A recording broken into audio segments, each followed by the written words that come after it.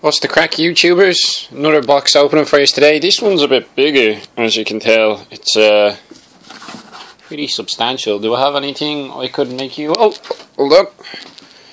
This is an orc truck. So, yeah, it's a bit bigger. Let's get cracking. Let's see if I can do it one-handed again. So, Scarpily Blade time. Yeah, I was recently at Warhammer World. I went to a... WA UK meet. I am on the WA forums, so it's an Orky forums, and every 6 months or so we meet up. I'll get this out of the way.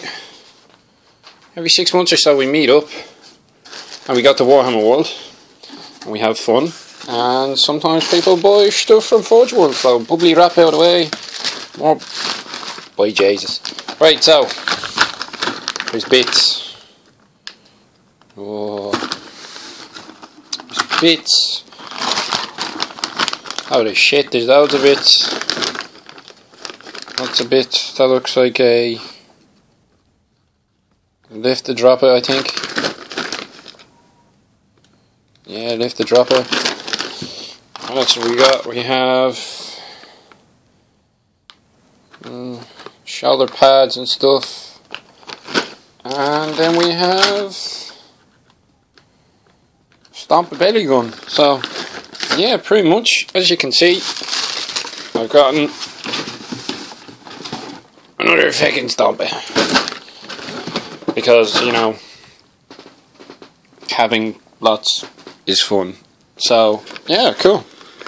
So I got a Forge World Stomper. They're actually going pretty cheap at the moment. They've mixed up the pricing on the Forge World website store, so this is cheaper with the belly gun. This one's cheaper with the belly gun than the one that would have been without the belly gun. So yeah, that's what I have. Hopefully I'll have this built for the next meet, which is in April. And yeah, I'm also currently chipping away on a I'm making a sort of vehicle, tracked vehicle. By the way, if you don't have like a Dremel power tool and you want to do scratch building, I suggest you invest in one. This thing is the best 16 quid I ever spent. I went to Lidl, I bought an additional like tool set for like a tenner, so 26 quid. This thing has saved hours of my life cutting plastic card. So that's what we're up to. We're eating our toasting our jam, we're opening boxes with Stompers, and we're cutting plastic cards. So cheers guys, I'll talk to you later, and yeah, keep rocking the orcs.